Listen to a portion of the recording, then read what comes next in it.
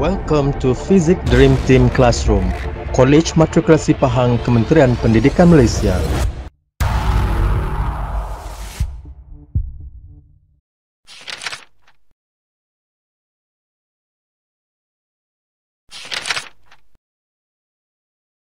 We will start with measurement for single reading.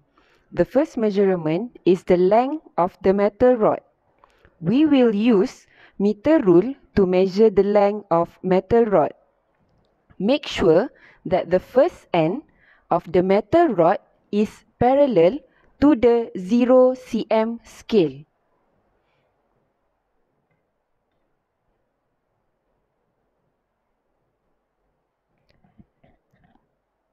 Take the measurement of the length of metal rod by reading the scale of meter rule that is parallel to the other end of metal rod. Record your reading in the table.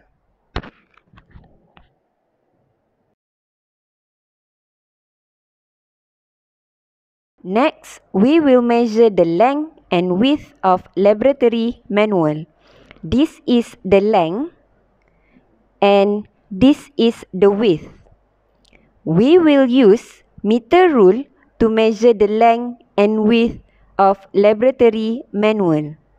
Make sure the first end of the length of laboratory manual is parallel to the 0 cm scale of meter rule. Take the measurement of the length of meter rule by reading the scale of meter rule that is parallel to the other end of laboratory manual. Record the reading in your table. Repeat the same step to measure the width of laboratory manual.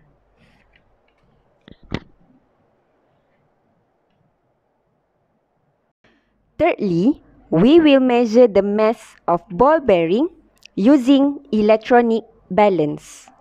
Ensure that the electronic balance is switched on. Put the plasticine on the electronic balance. Press tare button to reset the reading. When the electronic balance shown 0.00 gram, place the ball bearing on the plasticine. Record the reading shown. Next, we will do the second part of the experiment, measurement for repeated reading. First, we will measure the diameter of the coin using vernier calipers. On vernier calipers, there are vernier scale and main scale.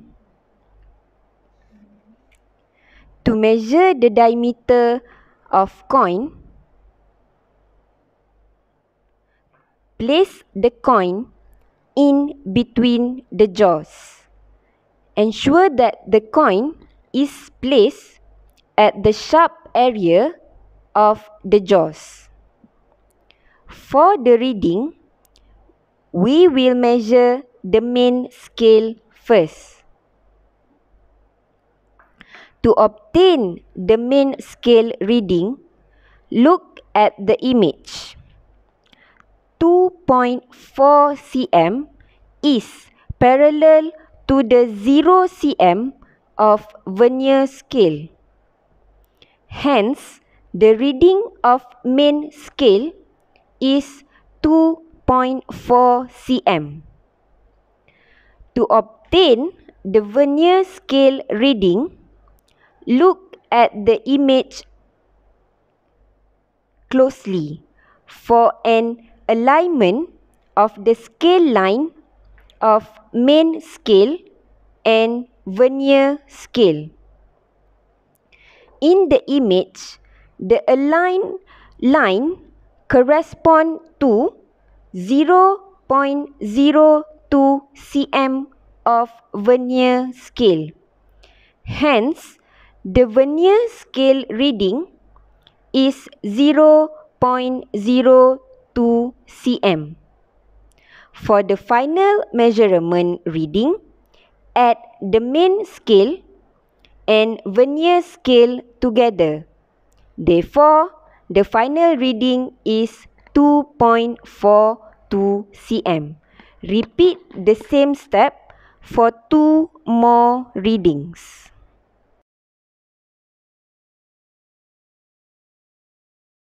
Now, we will measure the diameter of the ball bearing using micrometer screw gauge. Micrometer screw gauge has 2 scales, vernier scale and main scale. To measure the diameter of ball bearing, place the ball bearing on the micrometer screw gauge. Turn the knob until you hear one click. To obtain the reading for the main scale, look at the image. You will see a number 15. This means the reading for main scale is 15 millimeter. Notice that there is an extra line below the horizontal line. This represents an additional 0.5 millimeter. So, the measurement for main scale is 15 plus 0.5 equals to 15.5 millimeter. If there is no extra line, you don't have to add 0.5 millimeter. Next, read the vernier scale by looking at the scale that is parallel to the horizontal line on the main scale. Hence, 0.28 millimeter is the reading for vernier scale. Finally, add main scale reading and vernier scale reading to obtain diameter of the ball bearing, which is 15.78 millimeter. Repeat the same step to get 2 more readings.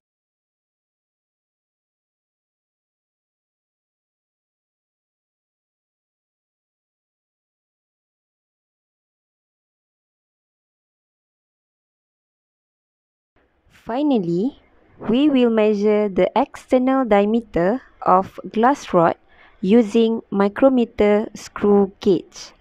Repeat the same technique that you use during measuring diameter of ball bearing. Repeat this step 3 times to get 3 readings.